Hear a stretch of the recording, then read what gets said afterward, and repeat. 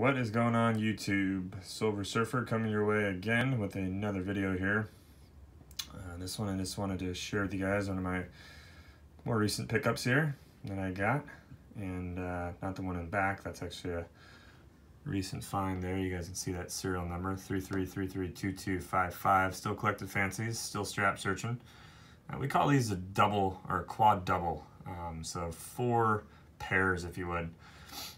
All lined up. Doesn't have to be the exact number or anything like that. Obviously that'd be a solid, but yeah, that's what that thing is. Kind of cool. You know, I've only found a couple of those in circulation, so was happy to see that there. And I snagged it, and it's on a J note too, which is kind of interesting. A little bit more uncommon of a note in my neck of the woods for a Federal Reserve branch. But that's not what this video is about. This video is about this Friedberg 122, also known as a 1901 legal tender. Also known as the Bison note, also known as the Lewis and Clark note, and it's got a lot of different nicknames there. And PMG graded this one as a fine, choice fine 15, and I think it probably just about fits that. It's in between the fine 12 and choice fine 15. I'll take it on a higher certification rating there. That's fine. And yeah, so this is a very popular note, guys. Many of you have probably seen this bad boy before in the past. This was, you know, kind of turn of century note here. There was some staleness going on with the Jackass note, which was a $10 legal tender before this with Daniel Webster on it. And actually that's on my list of notes to get here as soon as I can ever find one. But the government kind of was over with that, and they wanted to redesign a new one. So they came up with this note here. And like I said, this is the originally, the year series in 1901. These things were printed all the way up into the 20s, and we know that based on the signature pair of Spielman and White. And, you know, those guys are off printing silver certificates, and the legal tender is up in the 23 series. So, yeah, they've been around for a little bit of time, but this is a very popular note. In the middle, lots of controversy. We'll start with one. It's a bison, not a buffalo. A lot of us in America like to say buffalo, but it's actually a bison. There are no buffalo in North America. And everyone likes to say that it's Black Diamond. Black Diamond was a nickname for the bison that was stored or housed in the New York Zoo back in this time frame in the late 1800s. And, you know, it was a big attraction and site there. But that, too, is not believed to actually be the case on this note per se. Black Diamond is the bison of choice on the buffalo nickel. Seems like I'm already confused and saying things buffalo. On the Indian head nickel, if you would, Mr. Fraser's nickel.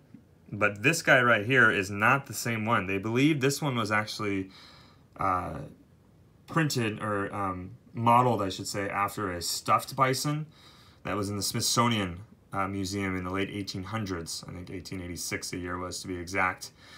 And that's the one that this bison was actually modeled after. So not Black Diamond, but really, really cool, really, really ornate. You know, you got the little allegorical figures around, the portraits of Lewis on the left and Clark on the right.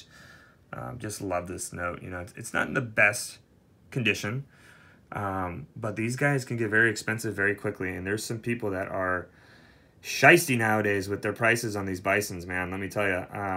You'll be lucky if you find one in a fine, choice fine nowadays for under 700 bucks.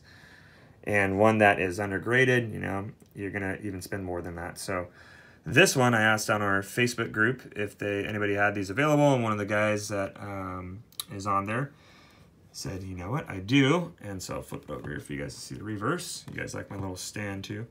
But anyhow, he hit me up with this and gave me a wonderful price. And I said, you know what? Why the heck not? I can't turn that down. So again, on the back, it's got some excellent detail here. A little dirty, you know, but expected on this is normal circulation wear for a choice fine, guys. I mean, the thing is going to look like this, you know. It's going to have some dirt. It's going to have some folds in it, all that kind of stuff. But the detail is what I'm really concerned about, and it's still all there. So it's also a problem-free note. You know, they didn't call it any type of staining or nothing like that, which there is none on it. You know, just a little dirt down there. But yeah, so, you know, it's always nice to get a comment-free, if you would, non-details kind of grade note. that always adds to the values and marketability of these things. And these things are so easy to sell, man. If you can get into them at a good price, you'll have no problem selling them. And like I said, think that I got a very good deal on this, and so I couldn't turn it down. I may upgrade sometime in the future because I really like this note, as does the rest of paper money collectors. Apparently, it's in the, I want to say, top like 7 or so of the 100 most collected notes of the United States. So a very, very popular note, a very, very cool note. But anyways, flip it back over here once more. So yeah, man, this is, I don't think I showed you guys Clark up close and personal there. This buddy, great United States expeditioners there that explored a lot on the Western Front and expanded our country back in their time. So really cool and well deserving of being on this note, in my opinion. It was a celebration of their 100th anniversary of the Lewis and Clark expedition. So, but that's the Bison note. I hope you guys learned a little something. I hope you guys enjoyed checking this thing out. Like I said, the next, got a couple of the $10 legal tender series is really cool, guys. It's got this one. It's also got the Jackass note, as I said, which I'm looking avidly to find one.